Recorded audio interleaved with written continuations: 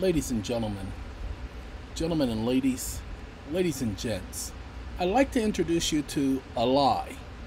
And I'm going to let you see that it is a lie based upon facts and conclusions of law. Now, remember, the law is finite. The law doesn't go on forever and ever and ever. It is finite. The law is based on principles. And if you remember that the law is based on principle and you follow the principles of law, you will not be misled. Now, let me tell you the first misleading thing that you're going to find. Right here it says the writ of QUO is used to either determine the right of an individual to hold a public office, such if they violate their oath of office, they no longer have a right, because the violation of an oath of office is a waiver of sovereign immunity. And it's a violation and a breach of public trust, and it's also a breach of their agreement, a breach of their office. And a challenge, hold on, I got to get rid of this stuff. Get out of here. Or to challenge the public officer's attempt to exercise some right or privilege derived from the state. Now, I need you all to pay attention. A writ of QUO is an extraordinary writ. It's part of the extraordinary writs that only issues when a petitioner has no other available avenue to obtain the relief sought. Really, no other available avenue. Now, I want you to pay attention to this because this is important. Only a sovereign can seek a writ of QUO. That is a lie. Only a sovereign can seek a writ of QUO. Now, I want you all to pay attention to this. I want you to get the logic. Why in the would a sovereign need to do a writ of QUO? He's the sovereign. He doesn't need permission. Sorry. A writ of QUO is a request to the king, to the sovereign. Hold on. Y'all don't believe me? Watch this. Wake up. Under the All Writs Act, a writ is a request to the sovereign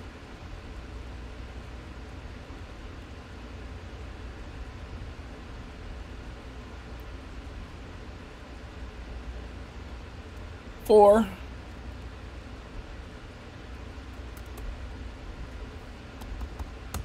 stop listening.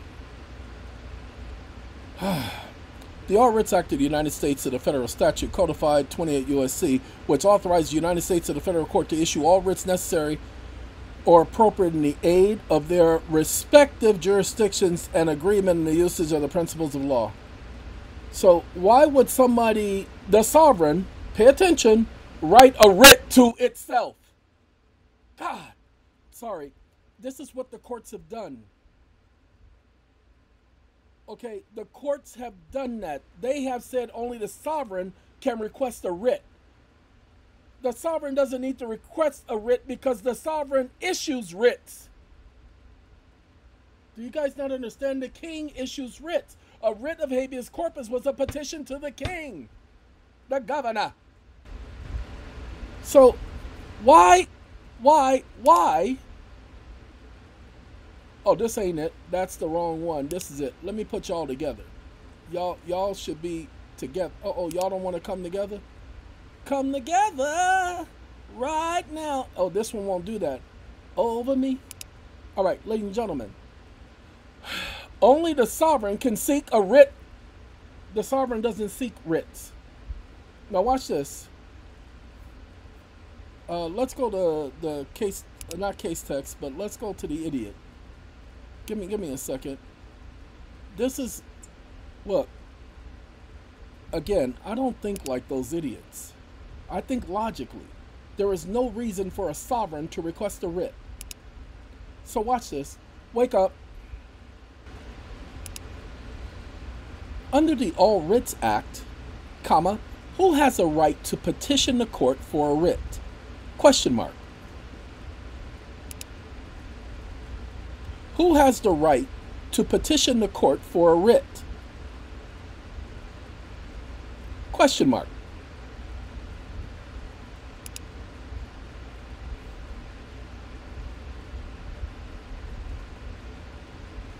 The All Writs Act, also known as Title 28, Section 1651 of the United States Code gives the right to petition the court for a writ to any person aggrieved by the judgment, order, or decree of a court or judge.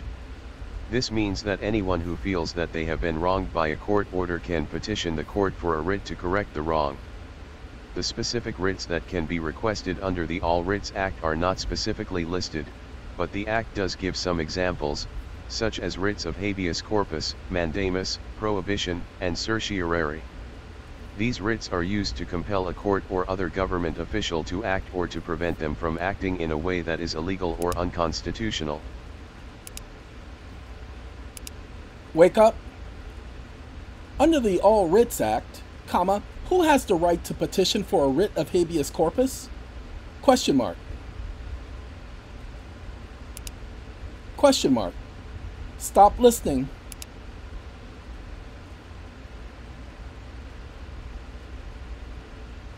The All Writs Act gives the right to petition for a writ of habeas corpus to any person who is restrained of his or her liberty in violation of the Constitution or laws of the United States. This means that anyone who is being held in custody by the government, whether federal or state, can petition for a writ of habeas corpus if they believe that their detention is illegal. The writ of habeas corpus is a powerful tool. So a writ is a petition to the sovereign and not a petition by the sovereign. Is this not correct? Wake up. So a writ is a petition to the sovereign and not a petition by the sovereign, comma, is this not correct? Question mark. Stop listening.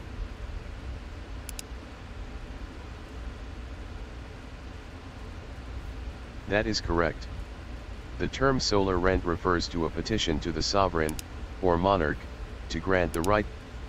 I apologize, ladies and gentlemen.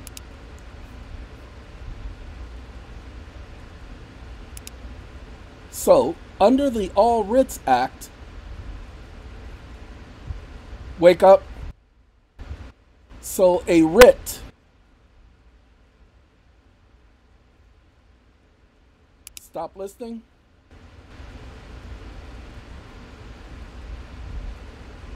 That is correct. A writ is a petition to the sovereign, which is the authority that has the power to issue the writ. In the United States, the sovereign is the federal government. However, writs can also be issued by state governments and by some local governments.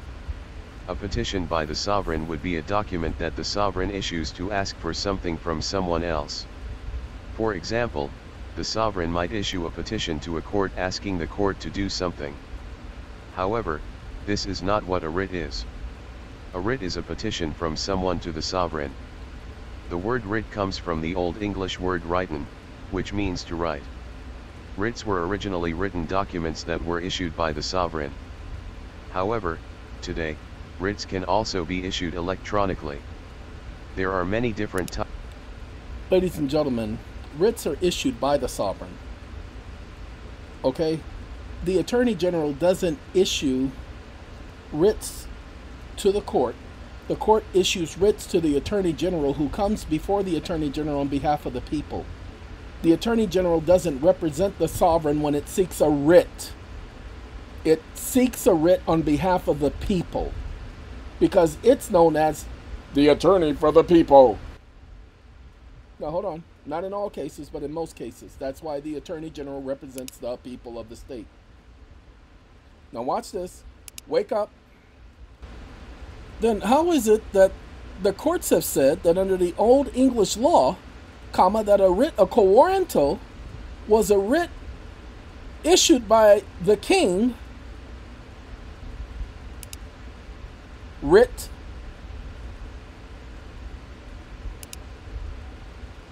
comma, to the king,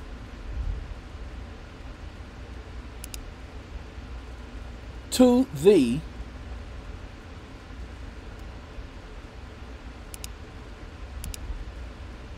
to remove someone from office? Question mark. Office. If he is the sovereign, i.e., the king,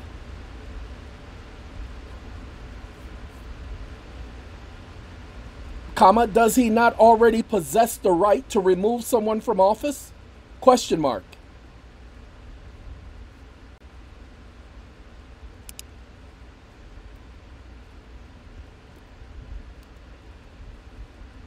Stop listening.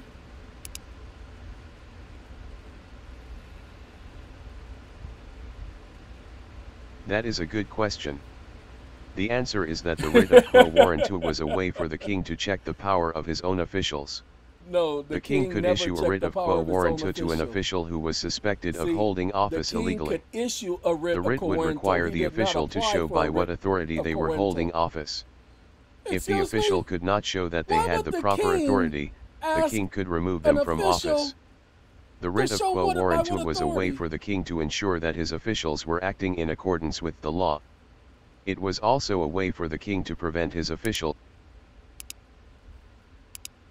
Wake up. Why would the king need to ask his official by what authority were they operating under? He was the king. They could only be operating under his authority. So why would he need to issue a writ? Question mark. There is no case law supporting this, is there? Question mark. You cannot list one case where the king issued a writ of quo warranto for a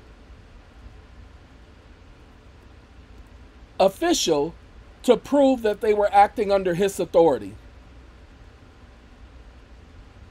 and that this was the only instance, period. Were not writ of quo warrantos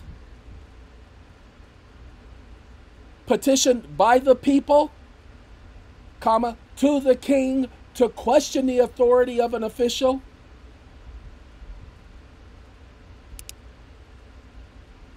To the king,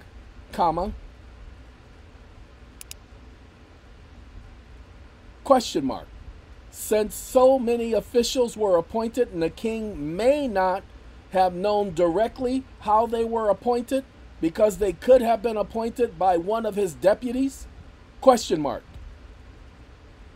If the king wanted to question by what authority an official was operating, would he not go to the official who oversaw the actual person in office for whose authority was being questioned? Question mark. Stop listening. Do you guys see how it doesn't make any sense? Why would the king have to issue a writ? Now, he could summon someone to his office and he could call that a writ, but that's not a writ of quo warranto. A writ of quo warranto is to remove someone from office who is not supposed to be holding office because they have violated some rule, some law, some statute. Let's do this again. Now it's a compound question. You are correct that there is no case law supporting the idea that the king would issue a writ of quo warranto to an official to ask them by what authority they were holding office. In fact, the writ of quo warranto was typically used by private citizens or other officials to challenge the authority of someone who was holding office. Really? The writ of quo warranto was originally used in England to challenge the authority of officials who were holding office without the proper authority. For example, if an official was appointed to a position by the king, but the official did not have the proper paperwork to prove that they had been appointed, they could be challenged by a writ of quo warranto. Amazing. The writ of quo warranto was also used to challenge the authority of officials who were holding office in violation of the law. Exactly. For example, if an official was appointed to a position by the king, but the position was not one that the king had the authority to appoint someone to, the official could be challenged by a writ of quo warranto. In the modern world, the writ of quo warranto is still used in some countries to challenge the authority of someone who is holding office. However, it is no longer used by the king. Instead, it is used by courts or by other officials to challenge the authority of someone who is holding office illegally or in violation of the law. I apologize for the confusion. I was Ladies and mistaken in my gentlemen. understanding of how the writ of quo warranto was used in the past. Thank you for pointing out the error. Oh, you better believe I'm going to point out your error, homie. Ladies and gentlemen, these courts have continued to say only the sovereign could seek a writ of quo warranto. Why would the sovereign petition itself? Rejecting a pro se petitioner's request for a writ of quo warranto because the petitioner has no authority to invoke the writ. No, they're not invoking the writ. They're requesting the writ and asking for the court to issue the writ, as only the sovereign can bring a quo warranto action. There is no law, ladies and gentlemen. The remedy of quo warranto belongs to the state. No, it doesn't. There is no law. Why would the state petition itself? They're claiming that only the Attorney General can bring it. That is a lie, ladies and gentlemen. The people have the right, because they have, we the people of the United States, in order to form a more perfect union, to establish justice and establish domestic tranquility, provided for the common defense, to promote the general welfare and secure the blessings of liberty to ourselves and our prosperity, do ordain and establish, and so on and so forth. Okay? The people have reserved the right to ensure domestic tranquility and to promote the general welfare and secure the blessings of liberty. The people have that right. That's the preamble. Do not go by this junk right here. Here's another case that says the same thing. 1865, the writ of quo warranto is a common law writ. In the course of time, it was superseded by a speedier remedy of an information on the same nature. No, it wasn't. It was a writ of right for the king. No, it wasn't. In the English courts, an information for an officer offense differed from an indictment. Ladies and gentlemen, there was no grand jury with the king. That means the jury made the decision. There was no grand jury when the king made a decision. The king was the final orator of the law. He didn't need to confer to a jury. Juries only handled civil matters. The king, when the king handled a matter, it was decided. Nobody overturned the king. The people didn't get to overturn the king. What about the Magna Carta? You guys are not understanding. The writ preceded the Magna Carta. Go back and pay attention. Originally, the writ of quo warranto was a high prerogative writ which could only be granted by application to the crown. Thank you, Lord have mercy. Do you understand? Application to the crown. Under the common law in this country, only the Attorney General or the state attorney, as representative of the people, could apply to the court for a writ of quo warranto. Then he is representative of the people. He's not representative. Oh, well, the people are the sovereign.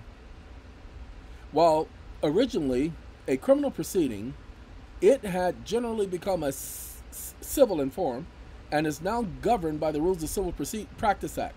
No, it isn't. It's an ancient writ. It's a common law writ, and it's not a common law of the King of England. Ladies and gentlemen, it's not a common law writ of the King of England. The writ of quo warranto was a writ by the people to the people as a sovereign, the people as a whole. It wasn't a writ to the king. The law of quo warranto evolved to the point where a private person having an interest in the subject matter could apply to the Attorney General or to the state attorney for the issuance of a writ on his behalf. And if the petition he presented was in proper form and supported by sufficient affidavits, those authorities were supposed to apply to the court for the issuance of a writ. If they refused to do so, they could be required by mandamus to so apply.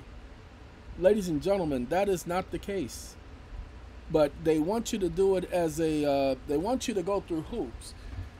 Go to the Attorney General first, and if you did so, you would do it as a, dang it, what is that thing called when you bring a writ before the Attorney General, and because it involves the relator. And see, now I can't even think of it. I apologize, ladies and gentlemen. I am tired. It's been a long day, but I really got pissed off when I saw this. Okay, Quitam, writ of Quitam. So by doing a Quitam proceeding, then that's the same thing that they want to say a writ of Warranto was. But there was no attorney general during the king's court. Okay? The rule is unquestioned in this jurisdiction, and generally that a Warranto or an information in the nature of a writ of Warranto is the sole remedy for trying title to office. We have so often decided this question that no citation of authority is made. One of the authorities relied upon by the plaintiff in error is the People ex rel Cummings versus Hitt. That case cites the people, let's see, we think the opinion in Kilduff case takes the instant case out of the operation of the general rule. It was there held that though the Warranto is proper mode of trying the question of title to public office, still mandamus under the fact of that case was an appropriate remedy. We're not dealing with appropriate remedy. We're dealing with appropriate right to require the respondents to deliver to a mayor-elect the seal and insignia of his office. To defeat the application there, the respondents in his answer, as did the defendant here, set up title in himself, but the court held that where, as is that case, as in that case, as we say here in this case, that the claim to title by the defendant is groundless and colorless. This does not justify withholding the writ of mandamus or sending the petitioner or the informant to his Coento. This record shows, as stated, that the Coento proceeding, Mrs. Kepley, was held not to be the secretary of the board of directors, and that she was a mere intruder in the office, and so was because only one of the 3 members of the board of directors of the irrigation district who assumed to appoint her had any title, and that since the board consists of 3 members, of which 2 constitutes a quorum, and that on all questions requiring a vote, there shall be a concurrence of at least 2 members of the board, where only 1 did it. The election to fill the vacancy of the board purported to have been made by only 1 member was invalid. Ladies and gentlemen, the person still brought the writ of Warranto, but they're saying he didn't have a right. But he was allowed to bring the writ of Warranto because the person was removed from office. Because he proved that they didn't have a right to hold office and a person was removed. They issued a writ of mandamus even though it was a writ of Warranto. So he relied on it, and he did so not in error. So what's going to happen, ladies and gentlemen, it's called a common law writ of Warranto. Okay? What you all need to understand is the original. That it was not a king's right, it was a right of the people. Okay? The ancient writ of Warranto was a right of the people. The king would never petition himself to remove one of his own people from office. If he was appointed by a deputy of the king, or one of the governors of the king, or one of the governors of the provincial districts of the king, you guys remember, maybe you don't, in the Bible there's this prophet known as Daniel. Daniel was appointed the head satrap, just like Joseph was appointed the head magi. They're called magic practicing priests because they practice magic. So they were called magi. That's why the magi who came to Jesus, these were priests, magic practicing priests. Okay, they were astrologers. Well, anyway, in order to be appointed by the king as satraps and all that, the king's governor, the king's official appointed them. Now, even though Daniel and Joseph was directly appointed by the king, many other officials under them, as you find out in the case of Daniel, where other members were being questioned because they were mishandling funds, under Darius the Great, when the Medes and the Persians took over and controlled Babylon, Daniel was put over all the jurisdictional districts. Daniel didn't appoint everybody under those jurisdictional districts. They had junior officers under them. And because they had junior officers under them, then they could be questioned as to whether or not they had been properly appointed. Daniel would not go to the junior officer to ask who appointed him by a writ. Daniel would simply ask the person who was over that district, was that individual appointed? You'll find if you look at scripture, that's the way it was done. Nobody had to apply to a writ to the king, such as the governor's officials, to see if an official had the right to rule, with the exception, pay attention, when it came to Nehemiah. When Nehemiah was appointed by King Ahasuerus, or Artaxerxes, when Nehemiah was appointed by King Artaxerxes to go back to Jerusalem and rebuild the wall of Jerusalem, he had to bring a letter from the king with him. When others questioned him, he showed to him by what authority he was operating. They left him alone because the king ordered them to. He also brought along with him military men. So yes, in times, other officials could question the authority of other officials by applying to the king, did you appoint him? As they did in Nehemiah's case when restoring the walls of Jerusalem, and they found out that King Cyrus had ordered the rebuilding of the walls of Jerusalem, and he so ordered it. So the writ of Warranto does not date back to England. The writ of Warranto dates back to ancient times. It just wasn't called a writ of Warranto. To challenge the authority of an official wasn't the duty of the king through a writ. It was the duty of the people who was challenging the authority of that person to act. You have the right to challenge the authority by that idiot who is acting. Now pay attention to this so that you get it. The relators claim that the respondent is not a duly qualified judge of the court, will not be inquired into in a proceeding in prohibition. A proceeding of Warranto by the state is the proper remedy. That is a lie. And you need to challenge the presumption. They've been relying on this presumption for over 100 years. And you people, all of you, by not knowing the law, have allowed this. This is not the only law that they have done this with. I just discovered this now. I've never done a writ of Warranto. But I decided, you know what? Writ of Warranto is the right remedy. And then I started reading this junk right here, and I'm like, what the? They must be out of their mind. Why would the king apply to himself for a writ? There were no attorney generals. The attorney general doesn't represent the state. He represents the people on a writ of Warranto. You already seen that. Okay? So the people can apply for a writ of Warranto. That's always been the case. But now we got these opinions by these attorney generals. F the attorney general. The attorney general is not the source of law. The law is the source of law. History is the source of law. And pay attention. Principles of law is the source of law. It makes no sense. It makes no sense for anybody to believe that the king would apply for a writ of Warranto.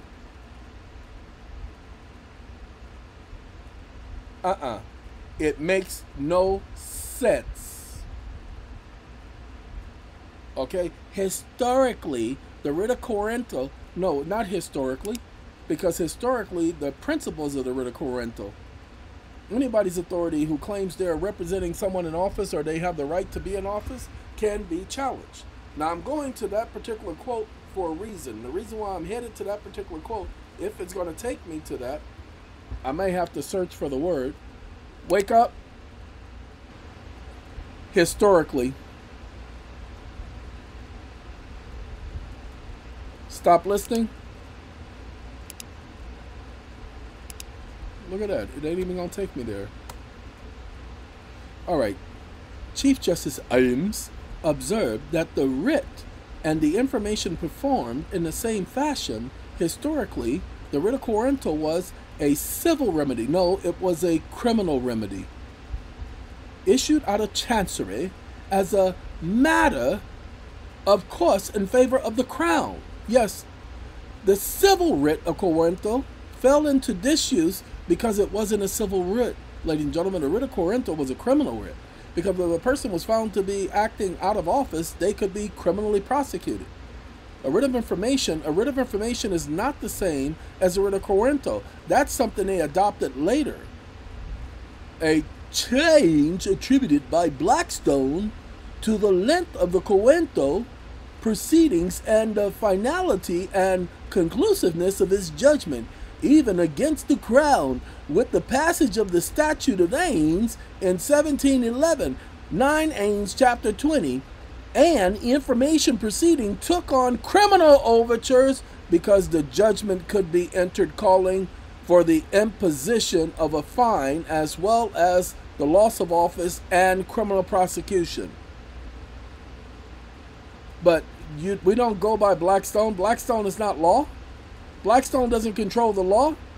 And relying on Blackstone is a piece of junk, because I just gave you several instances of where writ of Corinto was brought into effect. All you got to do is go read Nehemiah. Wait, hold on. Give me 1 second. Ladies and gentlemen, we find in the book of Ezra, the 4th chapter, I want you all to pay attention.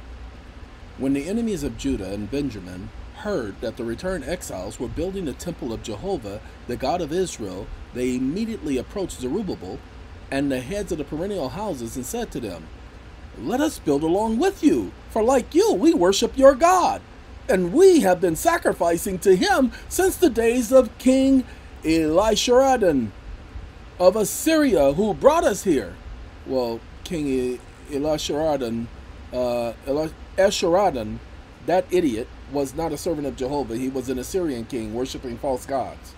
And he brought them there and stationed them in Samaria and mixed them in with the Jews, and that's why you had the Samaritans. And that's why you are a Samaritan. Anyway, however, Zerubbabel and Joshua and the rest of the heads of the perennial houses of Israel said to them, "You have no share with us in building the house of our God, for we alone will build it to Jehovah our God, the God of Israel, just as King Cyrus, the king of Persia, has commanded us." Then the people of the land, see, there we go again, the people of the land were continually discouraged, the people of Judah, and disheartening them from the building. So they were discouraging the people of Judah, trying to prevent them from building. What happened next? They hired advisors against them to frustrate their plans all the days of King Cyrus of Persia until the reign of King Darius of Persia. At the beginning of the reign of Ahasuerus, this is Artaxerxes, you'll see in a second, they wrote an accusation against the inhabitants of Judah and Jerusalem.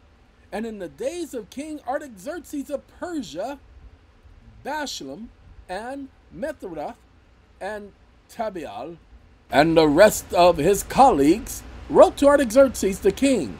They translated the letter in Aramaic, writing it with Aramaic characters. Rahum, the chief governor, challenged his authority.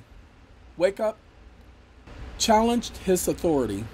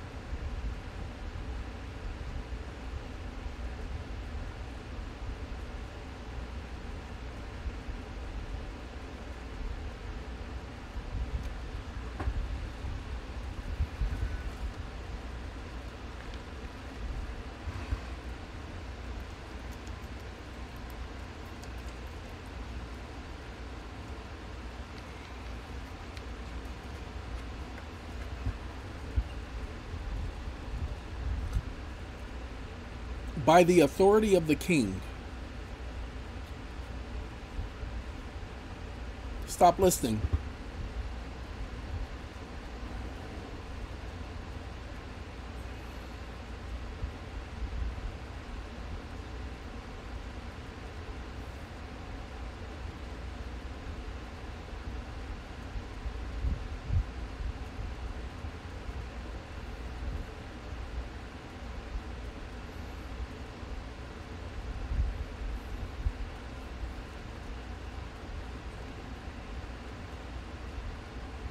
Stop listening.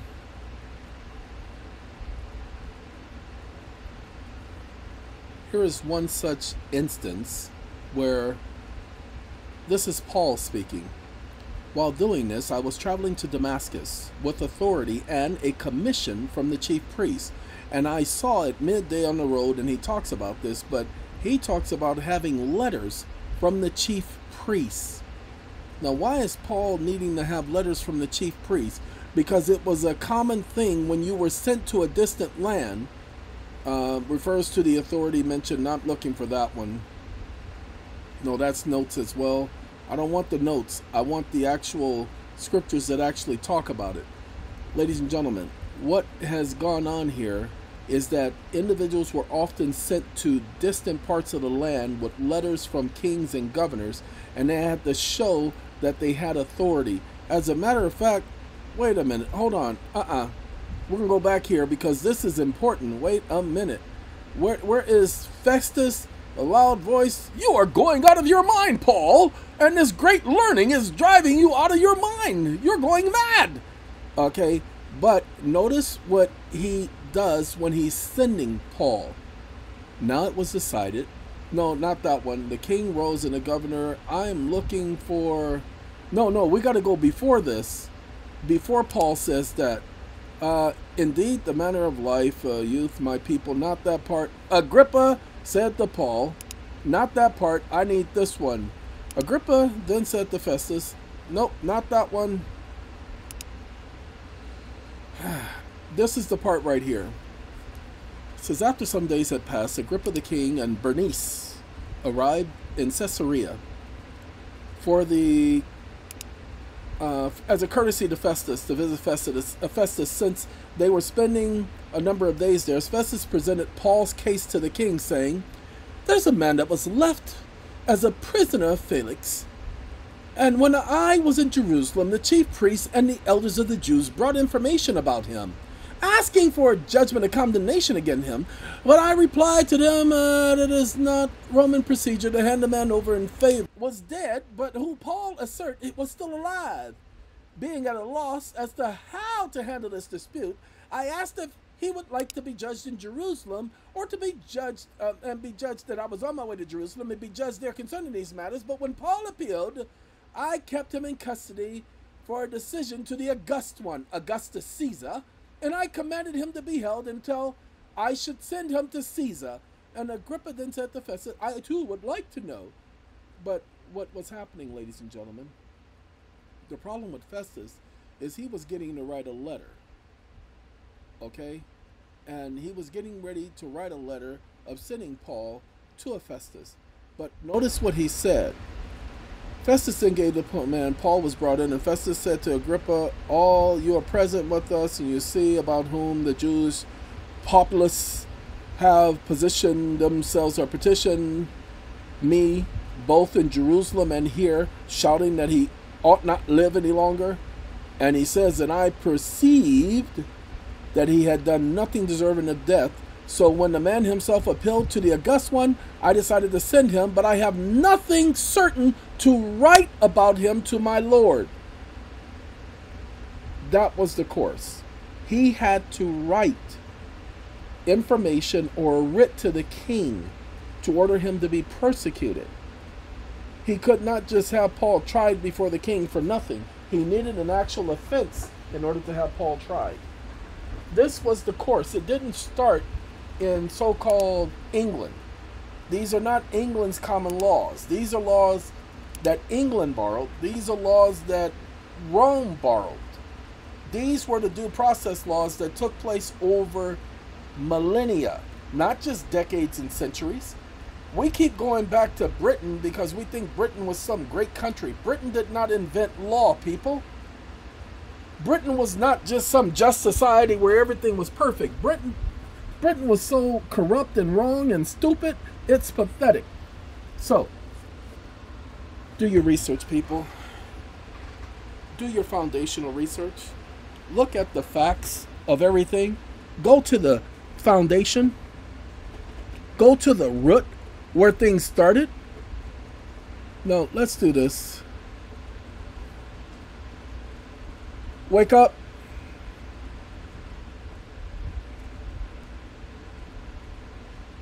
The writ of Quo Warranto is founded on principle.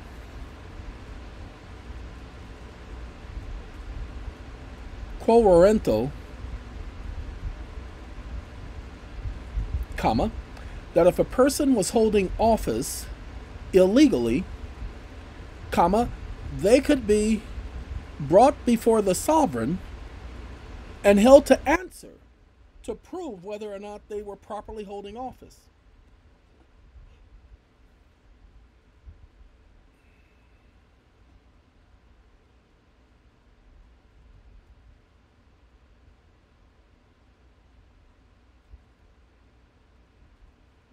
Prove whether or not they were properly holding office.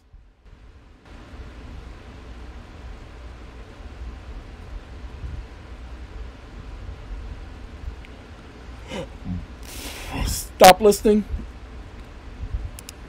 Wake up. Prove whether or not they were properly holding office.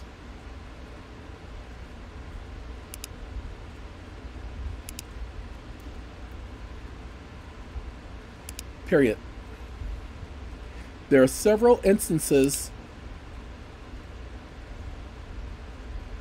There are several instances in ancient history, comma, in biblical times, comma, where individuals' authority were questioned, comma, and letters were sent back to the king seeking confirmation of their authority, comma, is this not so? Question mark. Specifically in the case of Nehemiah and the rebuilding of the walls and temples in Jerusalem. Question mark. Stop listening.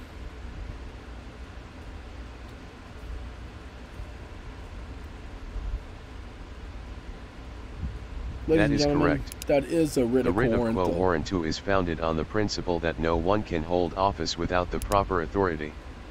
In ancient times, this principle was often expressed in the phrase by what warrant, which is where the name Quo Warranto comes from. There are several instances in ancient history, including biblical times, where individuals' authority were questioned, and letters were sent back to the king seeking confirmation of their authority. One example of this is in the book of Nehemiah, where Nehemiah, the governor of Judah, sent a letter back to King Artaxerxes of Persia asking for confirmation of his authority to rebuild the walls of Jerusalem. In the letter, Nehemiah explained that he had been appointed governor of Judah by the king, and that he had been tasked with rebuilding the walls of Jerusalem. However, he had been met with opposition from some of the local leaders, who were questioning his authority. Nehemiah asked the king to send a letter confirming his authority, so that he could silence his opponents.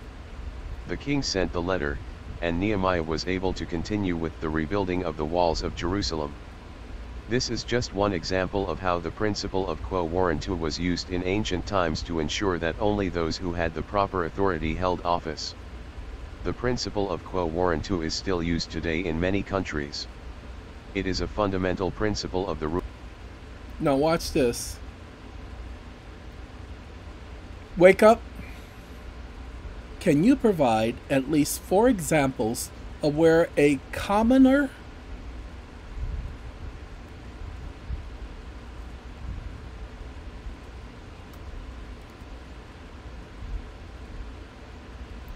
a regular civilian was permitted to bring forth a Quo Warranto?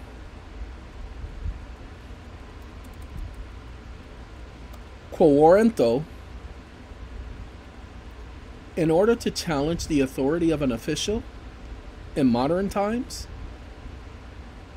comma, in the United States, comma, please cite at least 6 case citations supporting this conclusion? Question mark. Stop listening.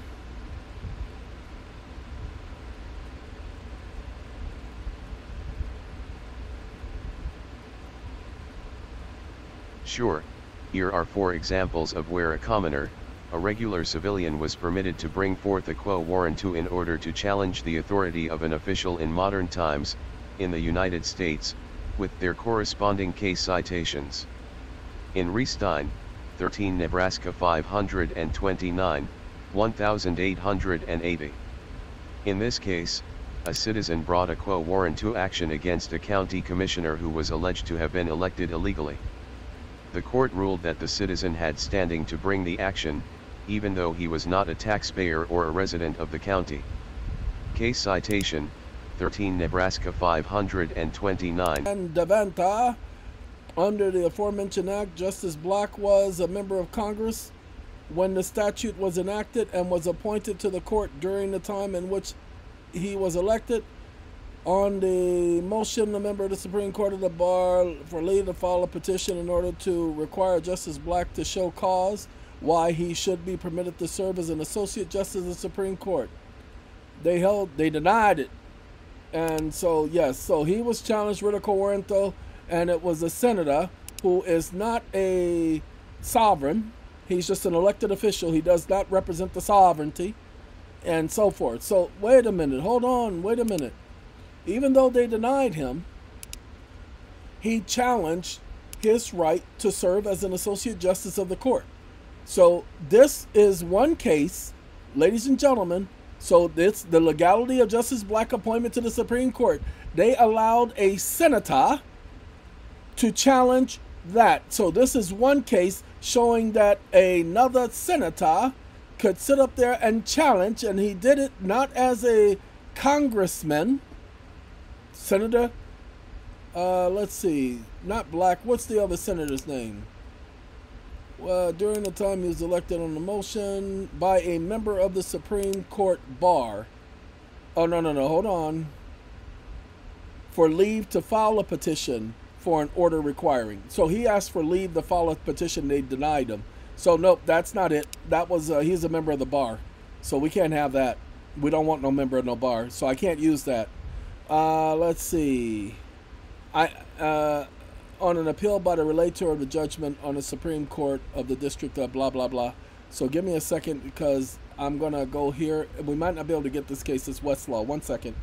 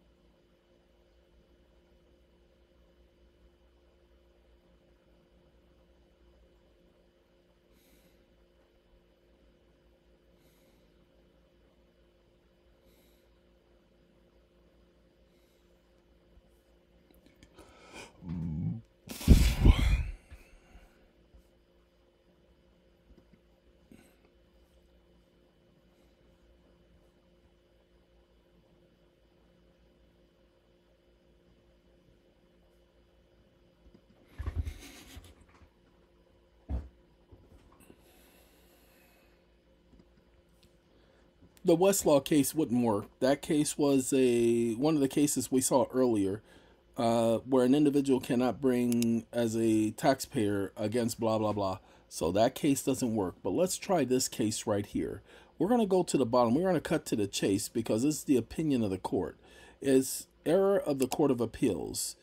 In a Warranto proceeding brought in the name of the United States on the relation of a citizen and a taxpayer of the District of Columbia for the purpose of ousting from office a city commissioner of the district, one appointed by the president and confirmed by the Senate on the grounds that he was not, as required by the Act of 1878, an actual resident of the District of Columbia for 3 years next preceding his appointment, held that in earlier days the usurpation of office was treated as a crime and could be prosecuted only as such and by duly authorized prosecuting officers, and a private citizen could not prosecute such a proceeding. Subsequent, after modification of criminal features, the writ of Warranto came to be used as a means of determining which of two claimants was entitled to an office. Under the District Code of 1902, the Warranto is not limited to proceedings against municipal officers, but extends to all persons in the district exercising an office, civil or military. These provisions never having been judiciously interpreted heretofore, this case must be determined according to the special language of that code. Now remember, they're dealing with a code. Under the District Code of 1902, it is not the code. In the light of general principles applicable to Warranto, owing to many reasons of public policy against permitting public officers to be harassed with litigation over his right to hold office, Congress has not authorized but has placed obstacles in the ways of a private citizen on his own to motivate a tax of encumbrance to title of office. Ladies and gentlemen, Congress does not have that authority. Where did Congress get the authority to block a private citizen from exercising a right to challenge an official who is not an elected official to hold office? Anyway, under the District of Columbia Code, a third party or a third person may not institute a Warranto proceeding without consent of the officers of the government or also the Supreme Court of the district. Ladies and gentlemen, here's the thing that all of you need to know. The District Code is not law. It is for the District of Columbia because they operate under the code. They established the code. So you have DC 1 dash blah, blah, blah, blah, blah, all the way to 47 or something like that. So the District Code, that's the difference. Now, it talks about, this is a similar case, similar to the other one. Says, now this one says that Bard lied. He says that the person does have a right to bring such a case. Bard is a piece of trash. And that's why I checked it out, because I knew that wasn't the case. Okay, so now I got to get him to do it again. So let's do this. We have other drafts.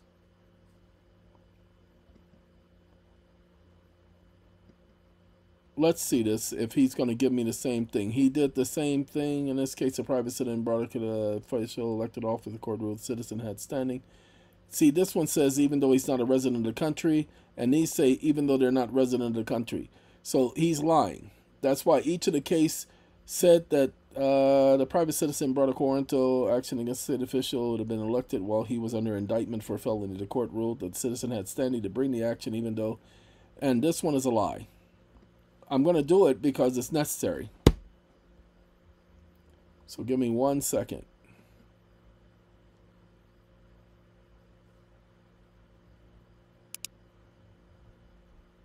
This is Supreme Court of Missouri. So give me a second. We're going to go to case text, because case text is a case that I can look up readily. Well, technically, they were both case texts. And so let's see, verdict, the jury. This is not about a Warranto. By verdict, the jury found guilty crime of rape, robbery, first degree. This is State versus Taylor. So that's not it. Let's see, 42. Yeah, that's a different case. This has got to be it, because that's 442. So that's not 442. So that one won't work. So we need this case text. All right, let's see. Let's